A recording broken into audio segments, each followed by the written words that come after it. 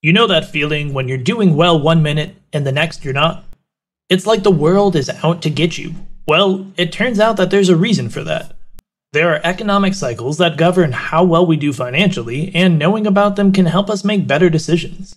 Hey guys, welcome back to Developing Dividends. In today's video, we're going to talk to you about the patterns of the economy. A lot of people don't understand what they are or how they work, and it can be really confusing. But don't worry, we're here to break it all down for you so that by the end of this video, you'll have a much better understanding of them. But before we continue, kindly like this video, subscribe to the channel, and hit the bell icon to stay notified of more interesting videos just like this one. With that done, let's get right into the video. Understanding the economic cycle can help investors and businesses determine when to make investments and when to pull their money out, as it has a direct impact on stocks and bonds as well as profits and corporate earnings.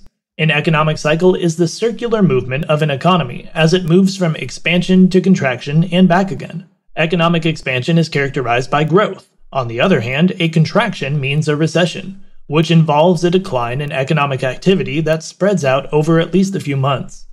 The economic cycle or business cycle is categorized by 4 stages. The following breakdown describes what is happening in the economy during the different phases of the cycle. Expansion.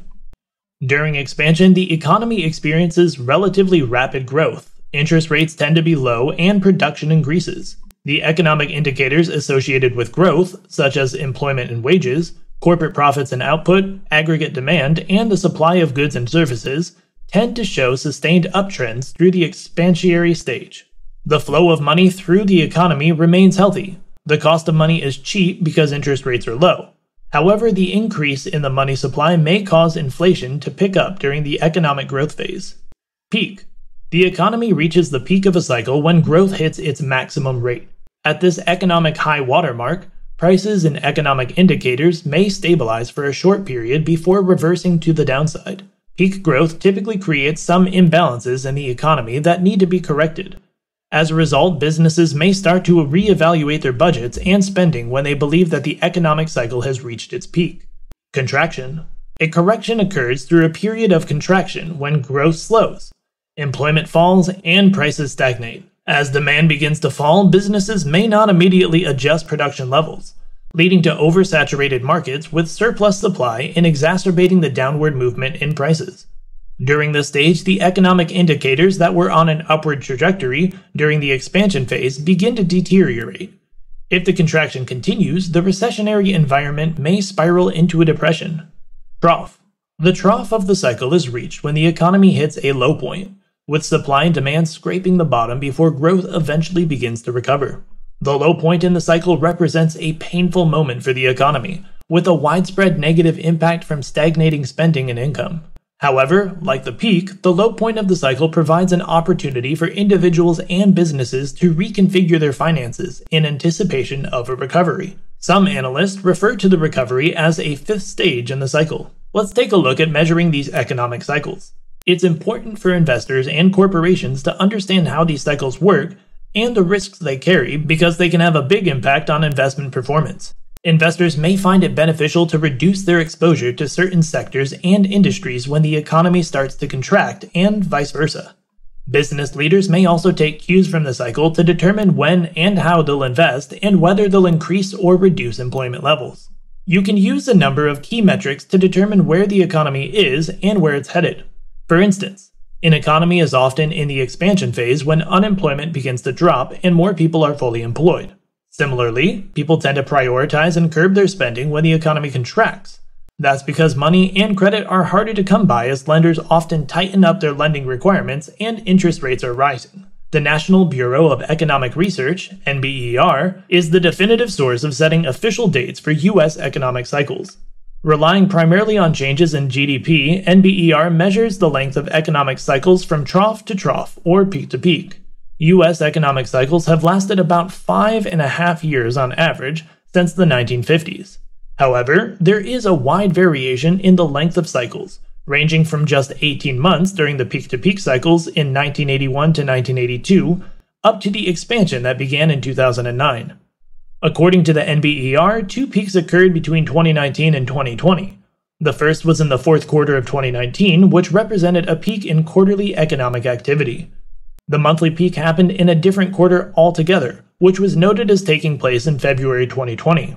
The wide variation in cycle length dispels the myth that economic cycles can die of old age, or that they are a regular, natural rhythm of activity akin to physical waves or swings of a pendulum. But there is a debate as to what factors contribute to the length of an economic cycle, and what causes them to exist in the first place. Managing economic cycles. Governments, financial institutions, and investors manage the course and effects of economic cycles differently. Governments use fiscal policy.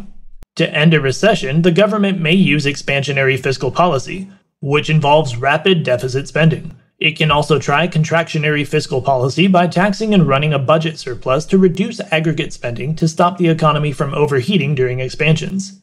Central banks may use monetary policy. When the cycle hits a downturn, a central bank can lower interest rates or implement expansionary monetary policy to boost spending and investment. During expansion, it can employ contractionary monetary policy by raising interest rates and slowing the flow of credit into the economy to reduce inflationary pressures and the need for a market correction. During times of expansion, investors often find opportunities in the technology, capital goods, and basic energy sectors. When the economy contracts, investors may purchase companies that thrive during recessions, such as utilities, consumer staples, and healthcare. Businesses that track the relationship between their performance and business cycles can plan strategically to protect themselves from approaching downturns and position themselves to take maximum advantage of economic expansions. For example, if your business follows the rest of the economy, warning signs of an impending recession may suggest you shouldn't expand. You may be better off building up your cash reserves. Analyzing economic cycles. Different theories break down economic cycles in different ways. For instance, monetarism is a school of thought suggesting that governments can achieve economic stability when they target their money supply's growth rate. It ties the economic cycle to the credit cycle. Changes in interest rates can reduce or induce economic activity by making borrowing by households, businesses, and the government more or less expensive. The Keynesian approach argues that changes in aggregate demand, spurred by inherent instability and volatility in investment demand, are responsible for generating cycles. When business sentiment turns gloomy and investment slows, a self-fulfilling loop of economic malaise can result. Less spending means less demand, which induces businesses to lay off workers. Unemployed workers means less consumer spending, and the whole economy sours, with no clear solution other than government intervention and economic stimulus, according to the Keynesians. Finally, Austrian economists argue that the manipulation of credit and interest rates by the central bank creates unsustainable distortions in the relationships between industries and businesses that are corrected during a recession. Whenever the central bank lowers rates below what the market would naturally determine, investment gets skewed towards industries that benefit the most from low rates.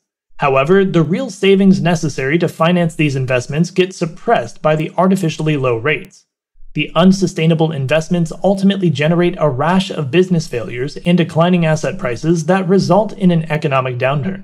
Current stage of the economic cycle. There was speculation throughout 2022 about whether the US and other world economies have entered recession territory. The attempts to pinpoint whether the economy has officially entered a contraction stage have emerged amid a confluence of conditions that are unfavorable for economic growth. Surging inflation, elevated commodity prices, and monetary tightening from central banks have all raised questions about exactly where we stand in the business cycle. According to Fidelity Investments, as of the fourth quarter of 2022, the US economy has not yet reached the contraction stage of the economic cycle. Instead, it remains in the late cycles of the expansion stage, with the risk of recession increasing but not yet at extreme levels. Meanwhile, the European economy appears to have entered a recession, while the Chinese economy remains in a contraction despite the government's policies designed to jumpstart growth. If you're interested in learning about more financial topics, then be sure to check out our channel at the first link in the description. Subscribe to the channel and turn on notifications so you don't miss out on our future videos about personal finance, investing, and more. Check out our most popular uploads playlist linked below and explore what other topics you can learn about. We'll see you in the next video. Take care.